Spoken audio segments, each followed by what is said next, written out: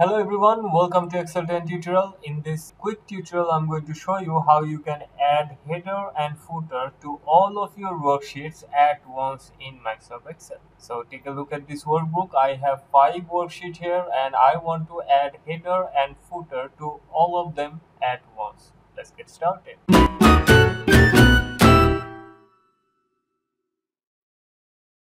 First, select all your worksheets, control and mouse click. So all of the worksheet has been selected and you can click here, page layout, or you can go from here, menu, page layout. I'm going from here and page layout option is here and you can see this bar, this is for header and let's write something and scroll down and you can see here, this is the footer.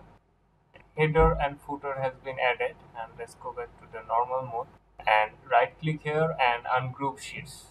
And if I go to the page layout option again, in sheet 1 we have our header and footer.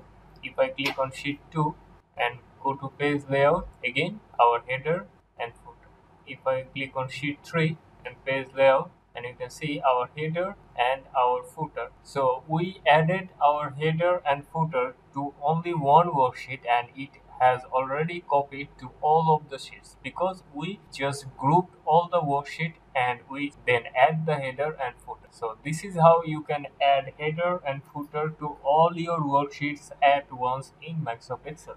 This is what I wanted to show you. Thank you. Thanks for watching. See you in the next tutorial. And if you can, please support the channel through Patreon. Thank you for watching.